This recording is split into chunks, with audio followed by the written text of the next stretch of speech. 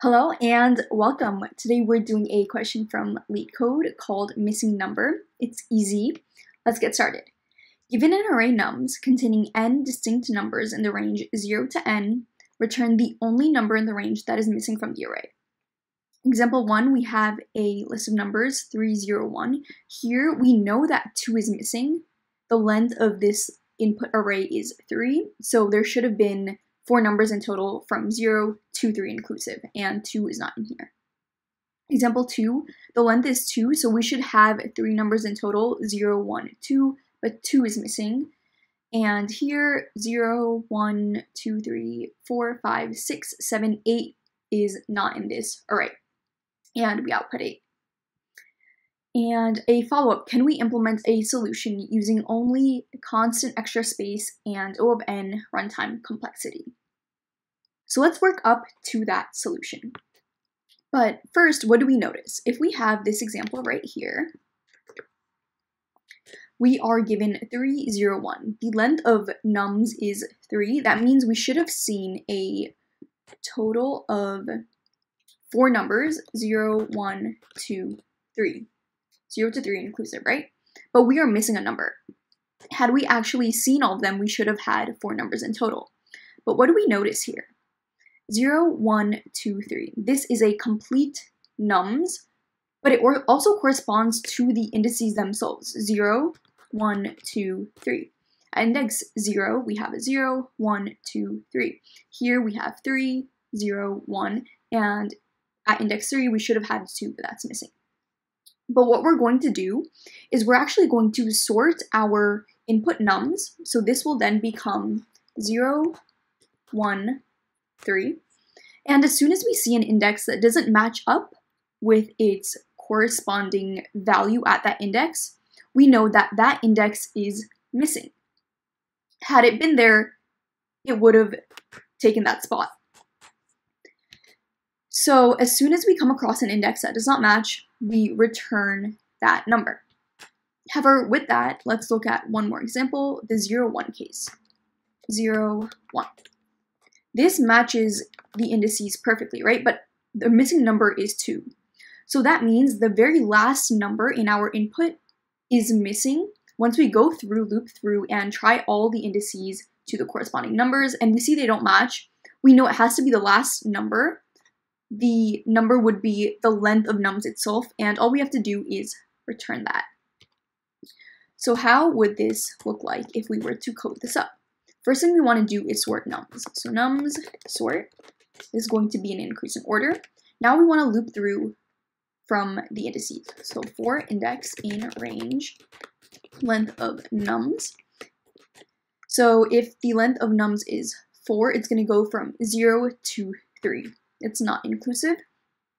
If the index is not equal to the value at that index, then we return that index. That means that's a number that doesn't match. If we go through this entire for loop and we never return, then we know that very last number, the length of numbers itself, was the number missing. So we return length of nums. Let's go ahead and run this code.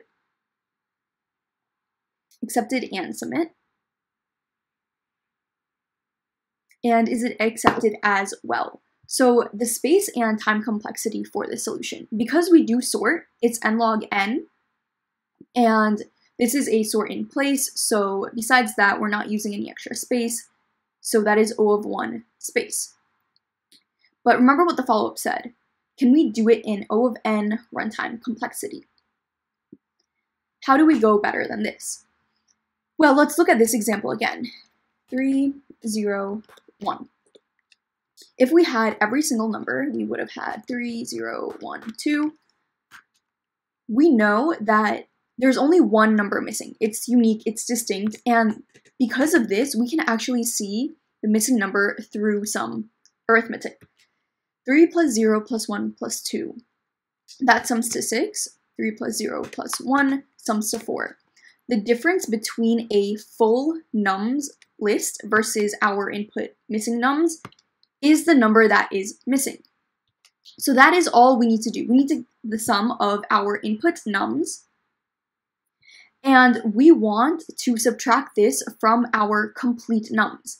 And if we know the length of nums is 3, that means we should have every single number from 0 to 3 inclusive.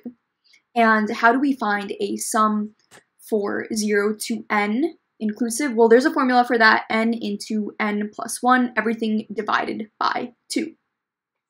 If you want to look up the proof for that, it's super easy, you'll find it online, but that's exactly what we are going to do here.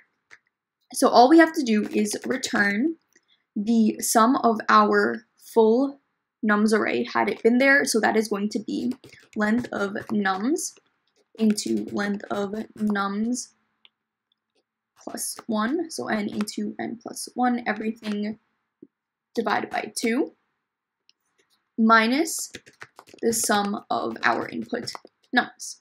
So let's go ahead and run this. Let's see, runtime error, undefined. There we go. Run code. Wrong answer. Oh, we need an extra set of parentheses around n plus 1, otherwise it is just multiplying and then adding. So with this, if we run code, now it is accepted and submit. And accepted as well. So space and time complexity for this. Space complexity would be O of 1, we're just doing some math, and time, because we are summing through all of nums, this is O of n. If you have any questions at all, let me know down below. Otherwise, I will see you next time.